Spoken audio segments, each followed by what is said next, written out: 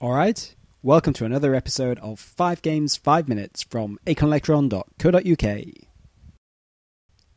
SPYCAT is a large graphic adventure game, and it's subtitled An Interactive Expose of MI4.5. The game's loosely based around the 1987 book Spycatcher, which was an expose of MI5. You play a disillusioned spy who has decided to collect 3 damning reports commissioned by the Thatcher government and smuggle them to Greenland.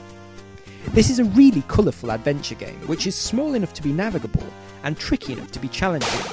There are patrolling robots to avoid and a plethora of objects to collect and utilise, not to mention special guest appearances by the Prime Minister and some James Bond style characters. The beating heart energy is also a nice touch. However, you would expect that you would use control keys to enter the doors and to pick up and use objects. Instead you use an icon system, which is at the top of the screen. It's controlled with the cursor keys and the spacebar. Although this doesn't spoil the game, it's clumsy and not necessary. As long as you like exploration and you've got the patience to wait for all those robots to get out of your way, rather than just charging into them and losing energy, Spycatcher is quite a challenging game. Vegas Jackpot is a budget game from Mastertronic, and it presents a fairly amiable one-armed bandit. With each press of the return key, the reels spin, and you can dream of riches beyond your wildest dreams. Or £3 in fact, because that's the maximum it's going to pay out if you get 3 bar symbols. Although Vegas Jackpot looks like it'll be an incredibly simple implementation, it does include a gamble/collect chain, plus the ability to hold and nudge reels, so it's by no means a poor relation at all. And it's the only fruit machine simulator done in a high definition mode. That means it's colourful. Dare I also say that it's actually really quite addictive. Naturally enough, it does join an entire shelf full of other fruit machine simulators. Vegas Jackpot has some mysterious draw factor about it. It could be that it's just the timeless quality about it that I love. In Search of Atahaulpa is a remarkable semi-professional text adventure. In it, you play an unlikely hero in the form of an official from the National Geographic Society. You have to navigate your way from Spain to the Amazon rainforests, and then through the jungle. The aim is to recover a gold statue of the Inca god. You start off with a seemingly simple quest to find a book and enter into a hot air balloon.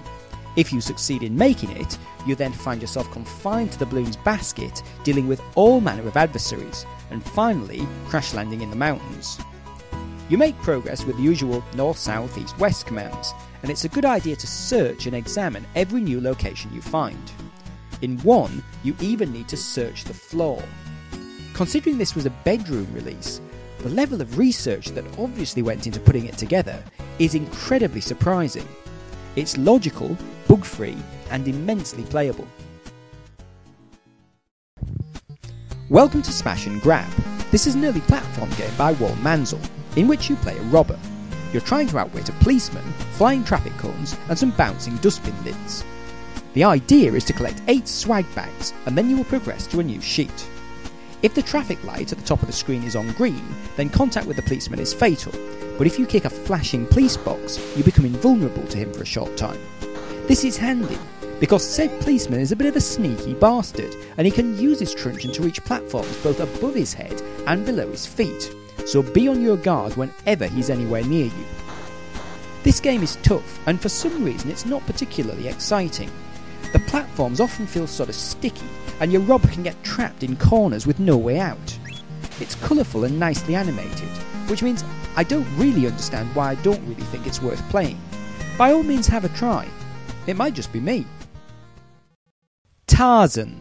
The name conjures up the famous war cry, the colours of the jungle vines, and the animalistic protagonist raised by apes. So you may indeed wonder why we've got a basic looking, dull, monochrome graphic adventure here. Why indeed? The instructions aren't going to help you, because they were written for a different version of the game. All I can glean from them is that you need to collect objects, shown as squares, and find 7 gemstones, also shown as squares. Ho hum. TARZAN is so palpably bad that you're often dead having traversed little more than 10 screens. Where's that buzzer again? I can't buzz this game enough. The game controls don't work as they should. Arrows and nasties appear randomly in front of you, and Unless you're going to start putting a magnifying glass in front of the screen, you're also more likely than not to actually miss the objects you're meant to collect. Exits are just as hard to see too. As you might have guessed, nothing to recommend here. Probably one of the worst games for the Electron ever written,